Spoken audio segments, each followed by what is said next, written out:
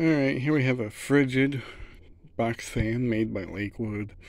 This is probably a 75 or 76 model. Originally this had a Westinghouse motor in it, but I took that out because it didn't run anymore and put a Macmillan in it, and yeah.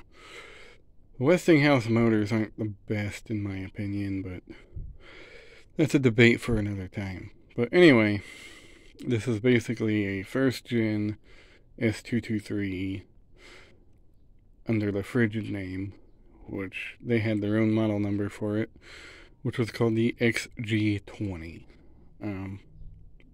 Yeah.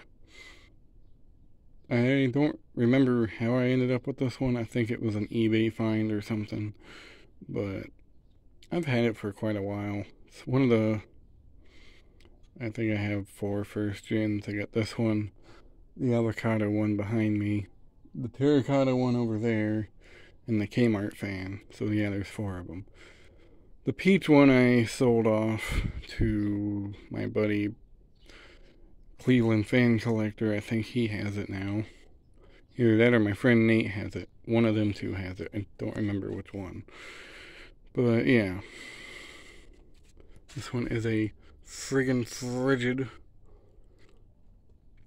Let's get the nice first gen Lakewood blade. The model sticker is pretty much gone at this point. And the inside isn't really that rusty though. This isn't really avocado green, it's more like an olive green, I guess. Let's get the white sticker, which is very similar to what this fan has. Which originally this one was an S223 as well, but now it's an S23 because it has the metal blades and motor from a Kmart P23 in it. So yeah, kind of a freaking fan. But anyway, back to this one. Same switch and handle as that one. And oddly enough, both fans had a Westinghouse motor originally. This one did, and so did this one. This one also had a first gen blade on it, not the Macmillan or the metal blade. But anyway, here's the back of it. It's got a few slats missing in it. This one's halfway gone. This one's all the way gone. That one, the back row is actually in pretty good shape. Has a Macmillan motor. This is probably a 2.4 amp motor. Tag's missing, so I don't know. I think that motor came out of something. I don't know if it was a Kmart fan or something else, but it went into this. There's the side of it. If you can tell, it is kind of like an olive green color. It's not avocado green, like that one there. But anyway, this one does have the plastic feet and the newer handle and knob. So yeah, come on, cord. Which they changed the handle in like 76, I believe was the first year for this handle. That knob came out in the early 70s. But anyway, here's high.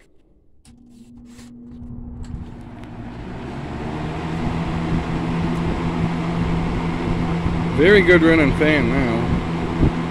I mean, it was before when I had the Westinghouse motor, but for some reason it quit running.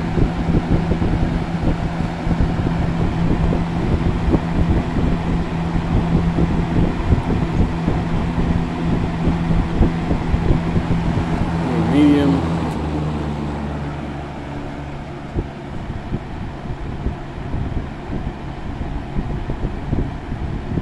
This thing moves a lot of air.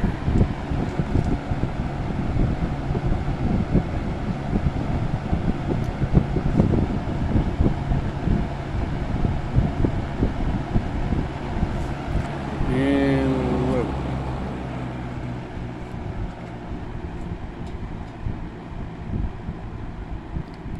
Low speed's pretty tame on this. It's not really quiet, but it's kind of like the Kmart fan I got. It just kind of has a white noise effect.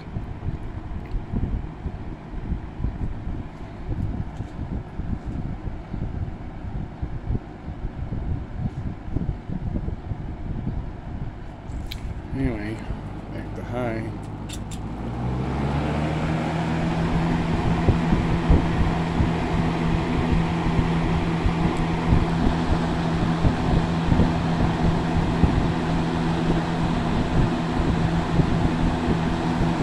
And OFF spells off. It's a good running fan. Like I said, the Westinghouse motor that was in it before ran perfectly fine. And I put it back in storage, and when I got to dig it out, it did not run. So I don't know what happened there. So I just threw a Macmillan motor in it, and it works perfectly fine. But anyway, thanks for watching. Hope you enjoyed, and have a good one.